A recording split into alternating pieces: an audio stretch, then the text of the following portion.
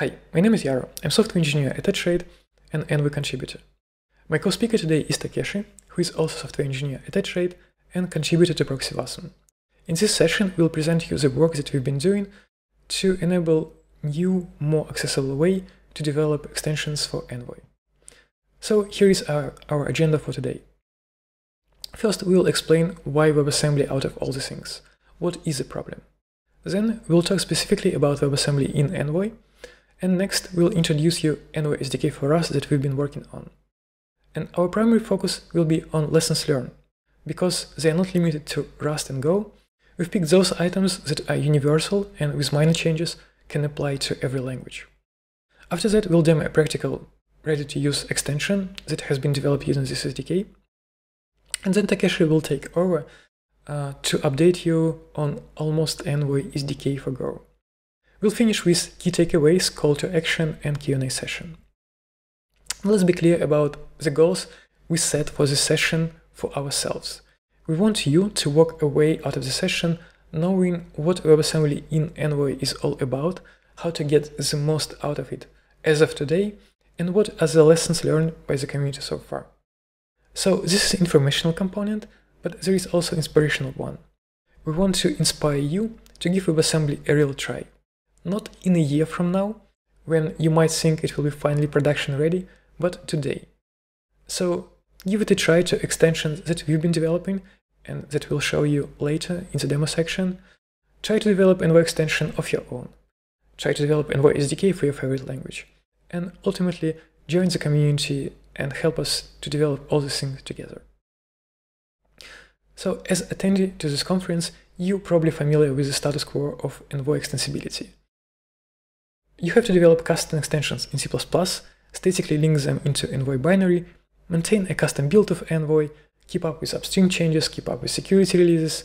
Overall, there is a lot of burden involved when you decide to extend Envoy in such a way. That's why Envoy community has been asking for a long time for a different extensibility model, where extensions could be loaded into Envoy dynamically, and ideally it would be possible to develop extensions in languages other than C++. And WebAssembly is an answer, is technology that makes it all possible. So WebAssembly is a virtual machine and compilation target for general-purpose programming languages. What it means is that you can develop applications in programming languages like C++, Rust, Go, but when it comes to compilation, compile into WebAssembly code instead of machine code. Envoy plays a role of WebAssembly host. It's responsible for loading and unloading WebAssembly-based extensions at runtime, for exporting APIs that such extensions can use, and integrating such extensions into its regular request processing flow. The final piece of the puzzle that you need to know is Proxy Wasm ABI. It's a specification of a low-level interface between proxy and WebAssembly-based extension. As its name implies, it's not limited to Envoy, and it's meant to allow the same extension to run inside various proxies compatible with this spec. Very ambitious goal. So the next question is, why Rust? As we mentioned, you can develop WebAssembly-based extensions in any language that supports compilation into WebAssembly code. So how do you choose one of these languages? We prepared a table and we suggest you to try to make the decision to try to answer the following questions. Can you use features of this language, all features of this language and all its standard library if you're going to compile it into WebAssembly? Will you be able to reuse other libraries in the ecosystem? And will the language retain its original performance characteristics if compiled into WebAssembly instead of machine code? Well, as you can see, C++ and Rust are the most obvious choices. However, don't be discouraged about AssemblyScript and TinyGo. Just set your expectations right in advance. So, to be fair, there are other SDKs available for Envoy. C++ SDK, AssemblyScript SDK, and even Rust SDK. So why did we decide to develop yet another one? So after looking into all the SDKs, we came up with a slightly different set of requirements. First of all, we want our extension model to be independent from Proxy Wasm ABI. As we mentioned, Proxy Wasm ABI tries to be compatible with all proxies out there, which means that it's not really aligned with Envoy. So when we develop HTTP filter for Envoy, we want to call it HTTP filter and not HTTP context. When we develop HTTP filter factory, we want to call it this way instead of root context. And when we develop access logger, we want to call it this way instead of, well, there is no even equivalent in proxy Wasm. Next, we want to develop all types of Envoy extensions. And we want to use the same SDK for all of them and the same model for all of them. Next, we want to have seamless migration paths for existing extensions from C++ into Rust WebAssembly. And finally, we want source code of our extensions to be unit testable. So here is a quick glimpse into Envoy SDK for Rust. To give you an idea how the source code looks like, this is Hello World HTTP filter, where we handle request headers. Next, this is factory for this HTTP filter, responsible for creating new instances and initializing them with some shared state. This is an example of how to use APIs provided by Envoy host. Yeah, like in this case, stream info API that you can use to find out more information about current request that is being processed.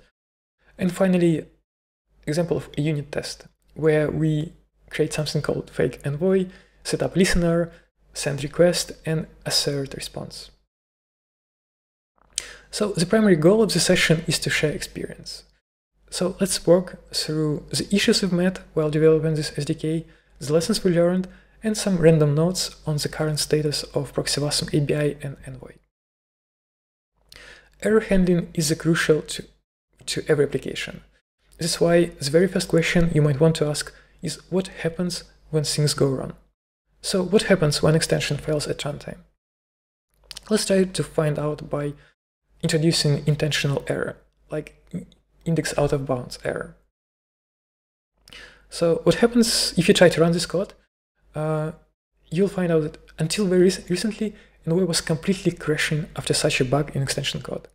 So apparently, WebAssembly sandbox wasn't a true sandbox. Right now, Envoy behavior has changed, and it doesn't crash anymore, but it doesn't work either. Once error like index out of bound happened, the filter completely stops working. So if we look into the cause of this error, it happens that when panic is happening inside WebAssembly code, its execution gets terminated abruptly without doing stack unwinding. It means that memory on heap and logs are not released, and consequently it's no longer safe to use not only a single HTTP filter instance where the error has originally happened, but the entire Wasm VM. In other words, when error happens, it affects not only a single HTTP request, but rather all requests that being processed by Envoy in parallel. So, what solutions can be there?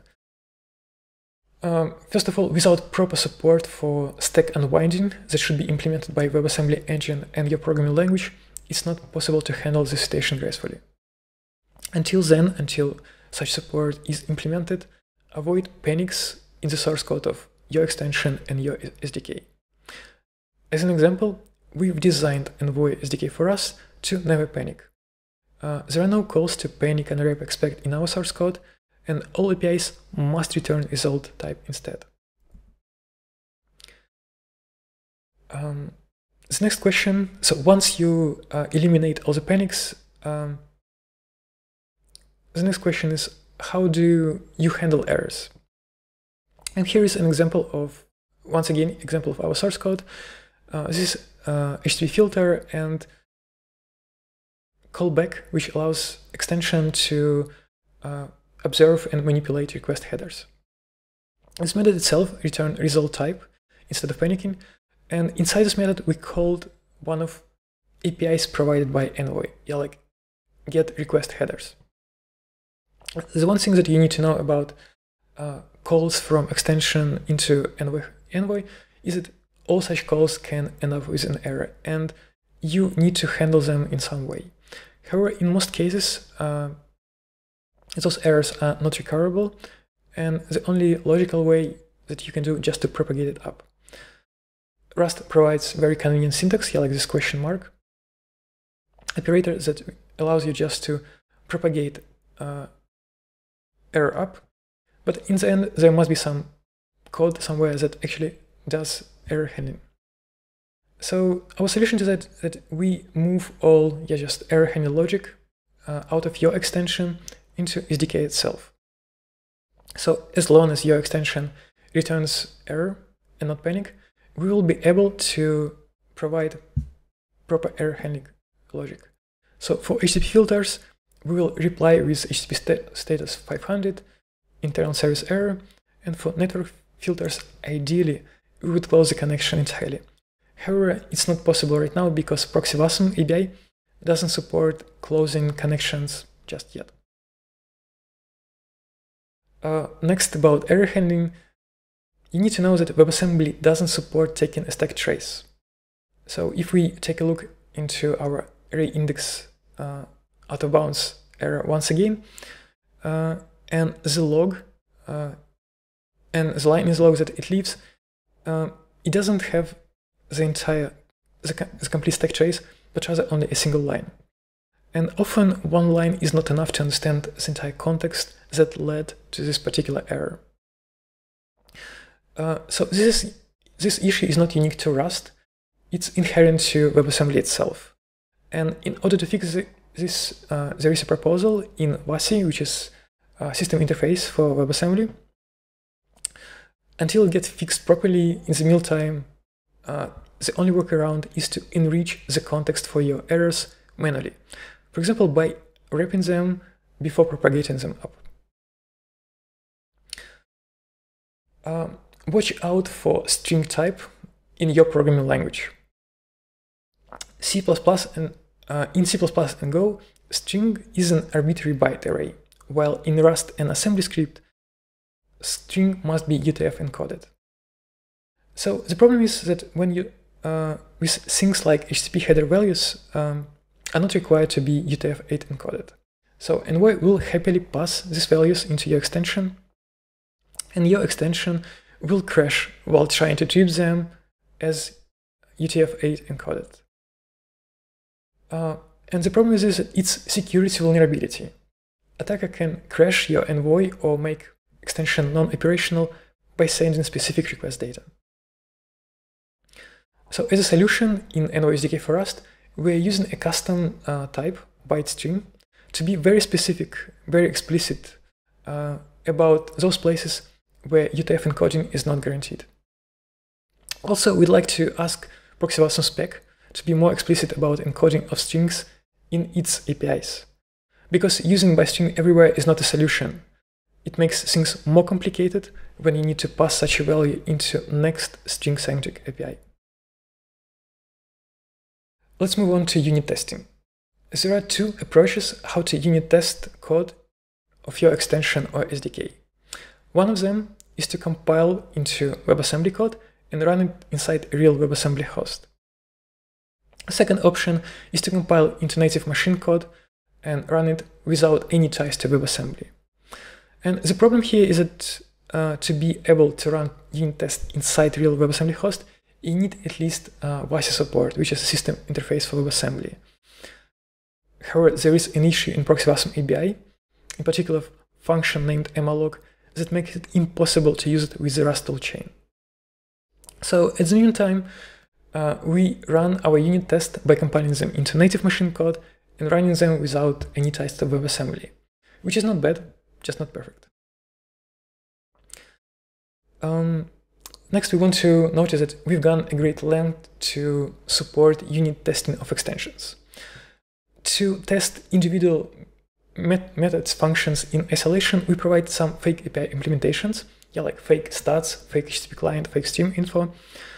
On top of this, we also provide test framework that simulates Envoy request processing flow.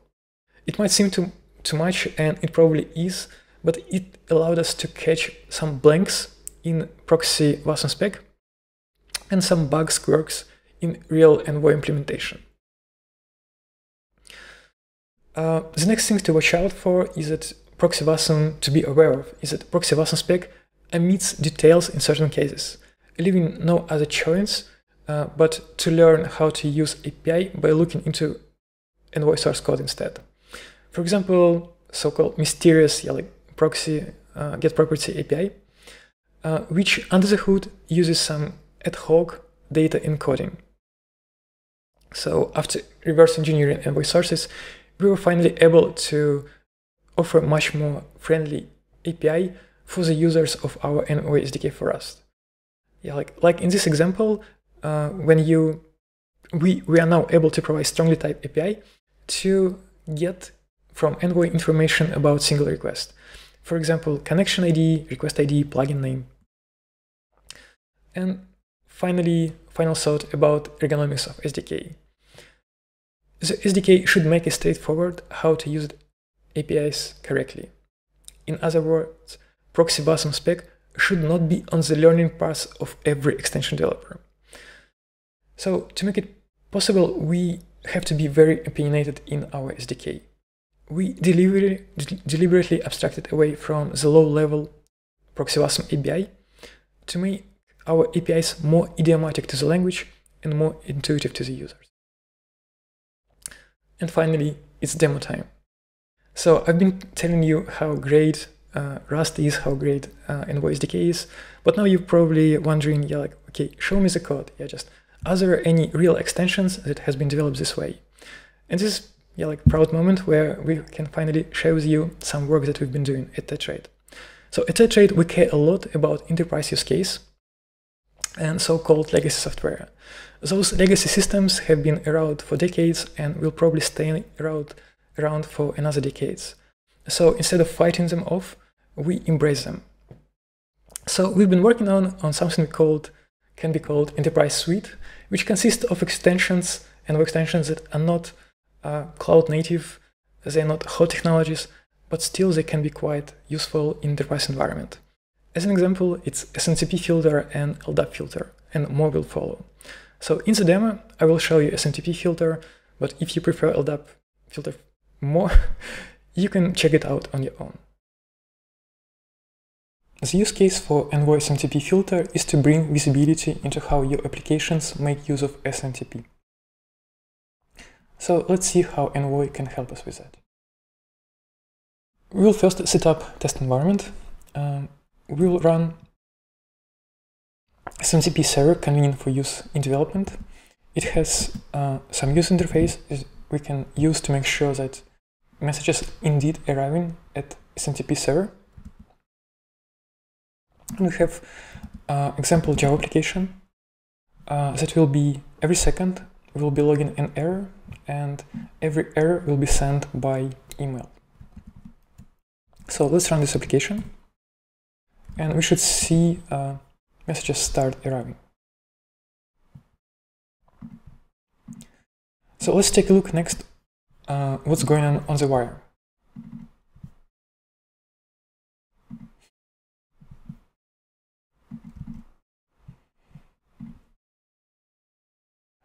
You can see that SMTP is a simple text-based protocol where client is sending commands and server responds with replies. So a typical email transaction consists of client filling in fields like from and to and providing the message of email. Once SMTP client is finished sending message body, email transaction is considered committed, and now it's time for server to either accept email for delivery, or reject it. In this case, SMTP server accepts email message, and client can now quit and close session. So let's see how Envoy can provide visibility into this flow. First, we'll reconfigure application to send emails to Envoy instead of sending them directly into SMTP server. And then we will start Envoy with our extension pre-configured. So we're using getEnvoy tool to start Envoy with WebAssembly-based extension init. getEnvoy is one of the tools, open source tools we developed at TechTrade to help you getting started with developing WebAssembly-based Envoy extensions. So let's see metrics. Okay, application is now started.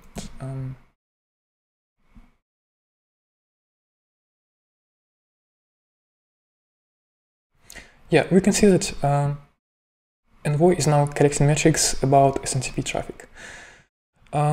At a high level, we see number of emails that Envoy has been sent by client, number of email accepted by SMTP server for delivery, and number of mail rejected.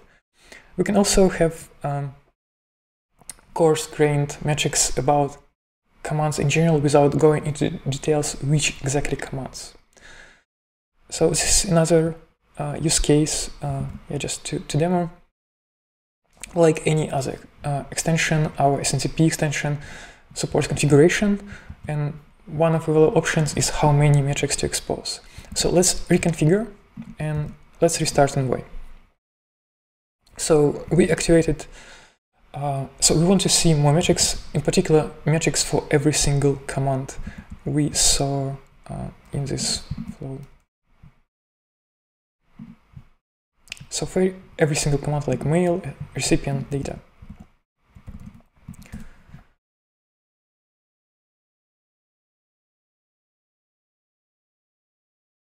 So yeah, now you can see that we have these metrics for every single command.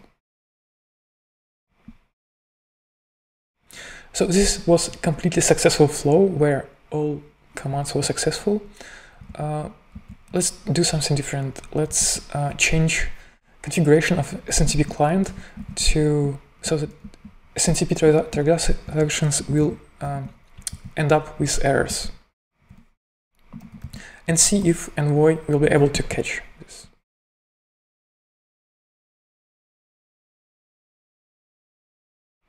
Yeah, you can see that this counters that start increasing. It's a number of failed commands.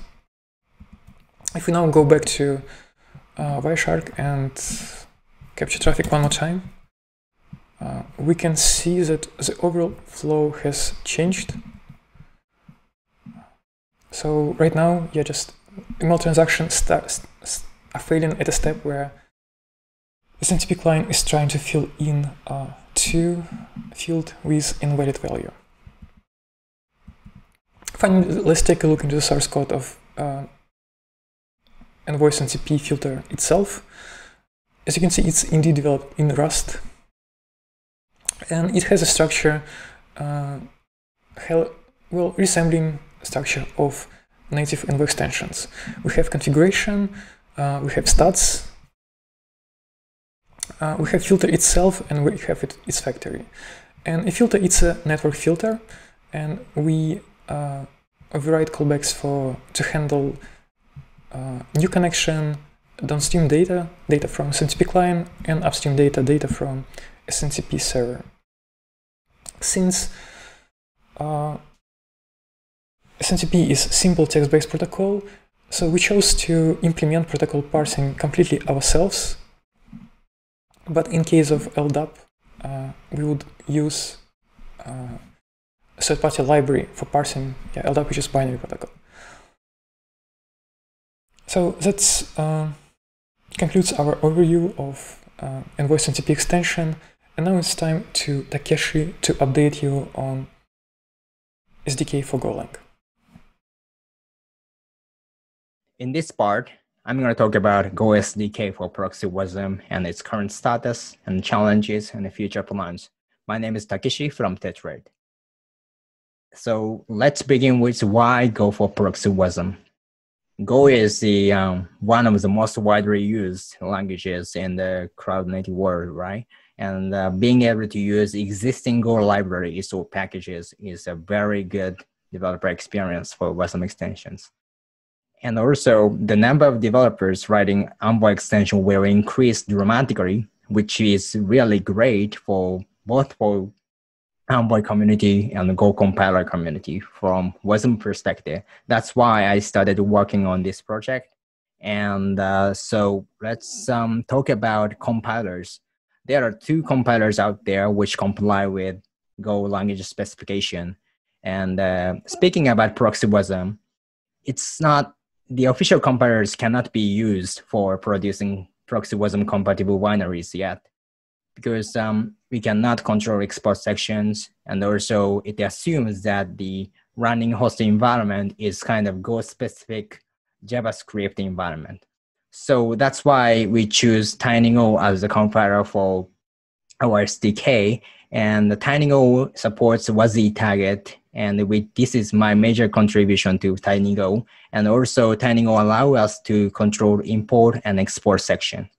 So, and also speaking about the binary size, hello world binary, the official compiler's binary is much larger than TinyGo, as you see. So this is why I think TinyGo is the way to go, speaking about proxy Wasm. So Go SDK, there is some repository named Proxy Wasm Go SDK in Tetrate Labs. It started as my personal project and then moved to the Tetrate Labs. And it depends on TinyGo. And also, all the examples in C++ and Rust can be re-implemented, so it's usable. And so please give it a try. And also, it supports Envoy host emulation for unit testing.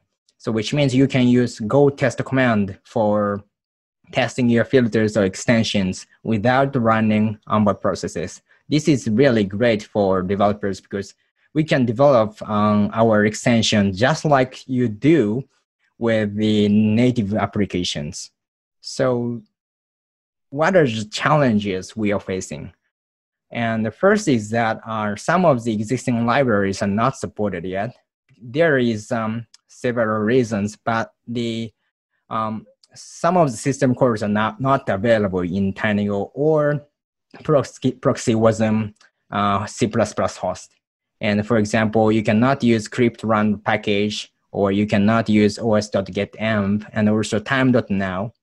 These are they're not available currently, but they will be supported.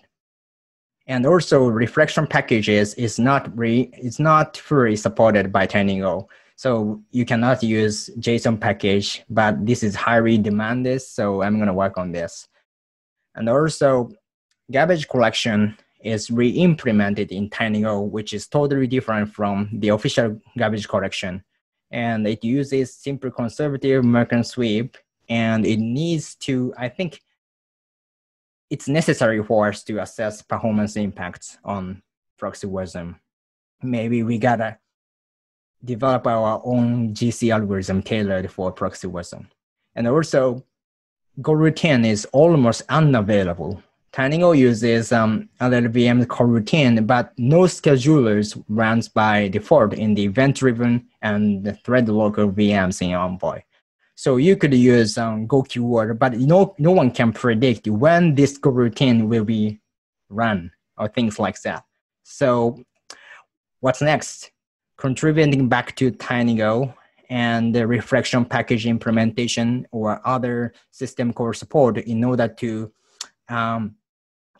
be able to use existing Go libraries. And also, we need to do some GC performance analysis. I've been working on this, and also maybe, as I said, we have to have custom GC for proxy Wasm, and also Go routine support. In order to do that, we must answer questions like how to deal with Go routine in a thread local Wasm VM executed in the event-driven manner. So that's all, and let's wrap up. So start Wasm today. Let's start developing Wasm extensions. There are 4 languages out there. And also you can contribute to the community by developing SDK for your own favorite languages. And also there is GetEnvoy project that you can use, that you can easily get started with Wasm extension. We accumulated lessons learned, so please give it a shot. And also, join our community and give us your feedbacks. Thank you for coming today. Let's get on to Q&A session.